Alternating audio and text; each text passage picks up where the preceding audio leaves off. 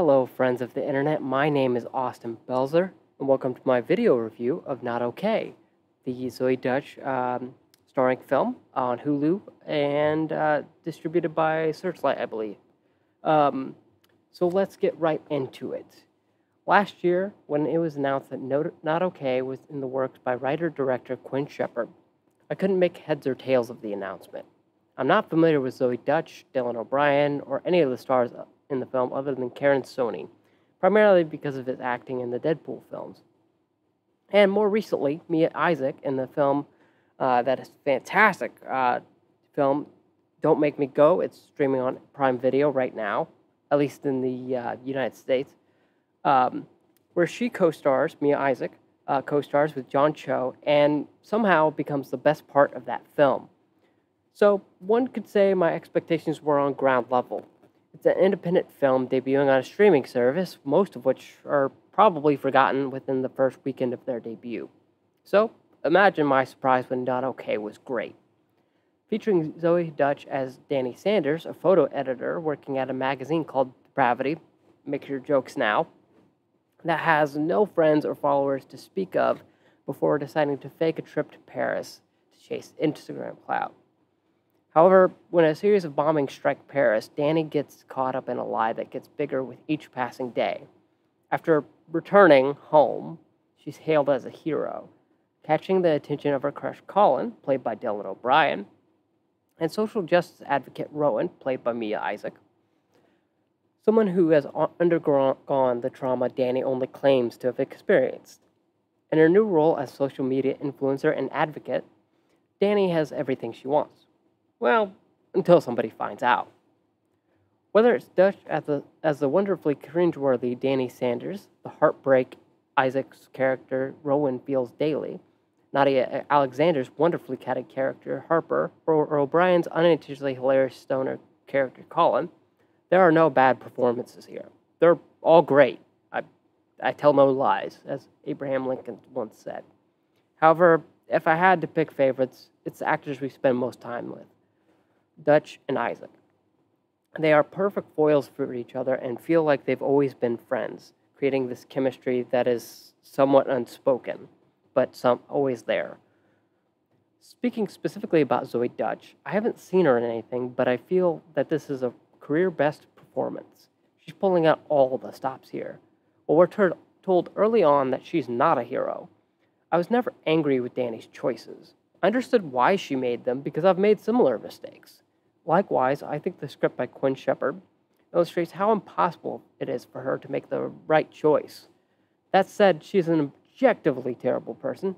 That's how you use that word, by the way, Logan Paul. Speaking of Logan Paul, she is wholly disconnected from the meaning behind the words she uses that can hurt others' feelings, and how she uses that and exploits a country that is in mourning. On the flip side of that coin, Mia Isaac, I really don't know how she does it.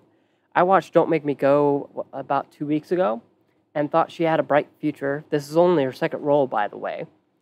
But I didn't realize she was in this movie until she appeared on screen. Now, that's not bad.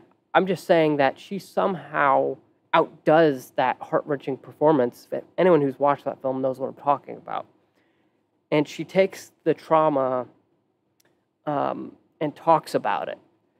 And without giving up what that trauma is, I will say it is pertinent to Gen Z, and her performance is heart-wrenching to watch every moment she appears on screen. So bring your tissues. Someone I also want to give a special mention to is Dylan O'Brien's character, Colin.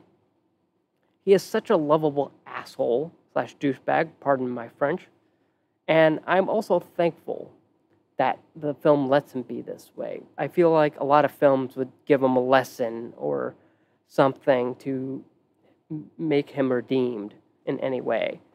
But the film lets him be that way. And any scene he is in is made 100 times better because of how out of touch he is and how little Colin understands why he's truly famous.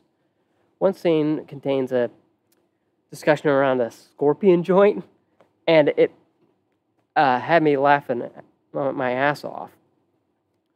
Uh, with that, Quinn Shepard's writing and direction are out of this world. Not Okay is her second feature film after 2017's film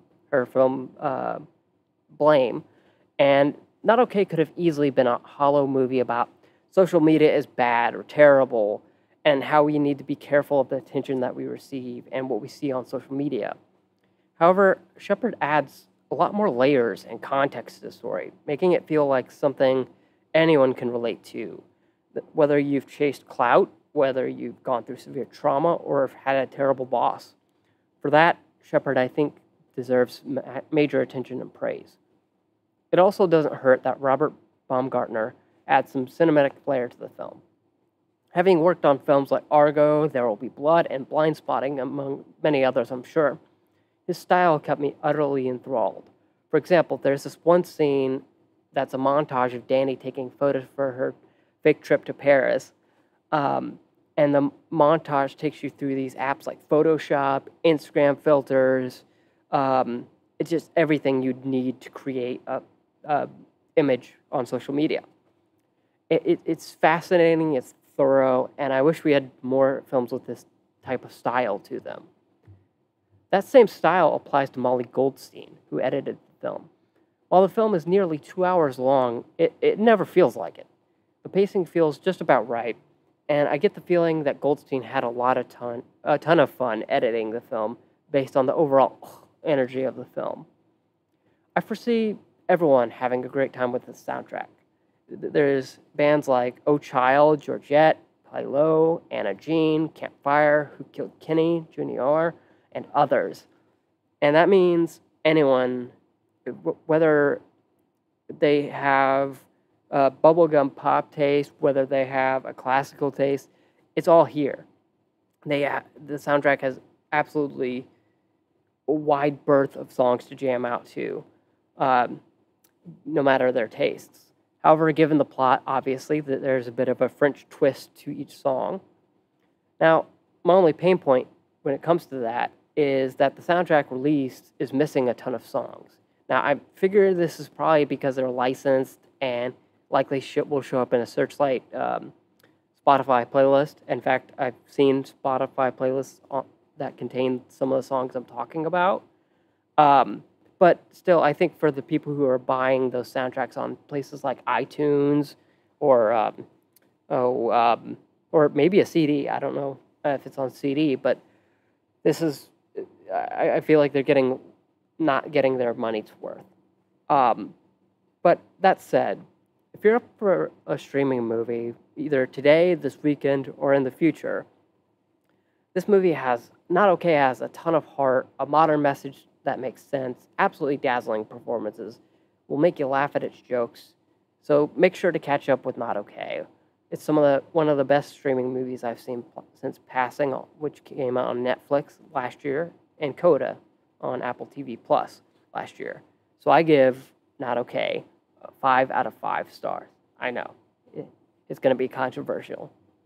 And if you're wondering where you can stream this, you can watch it on Hulu with a Hulu subscription in the United States, Disney Plus internationally, and Star Plus in Latin America. If you want to listen to my commentary, I'll include a link in the description below, as well as a link to my written review, as well as Patreon, all the fixins. If you like the video review, I would very much like it if you liked it, or if you didn't like it, thumbs down. And if you have thoughts on the film, I'd love you to comment on this. And then if you want to see more of these video reviews, like Vengeance, High School Musical, the Musical, the series, Season 3, Episode 3, stuff like that, make sure to subscribe for more. But until next time, this is Austin Belzer, signing off.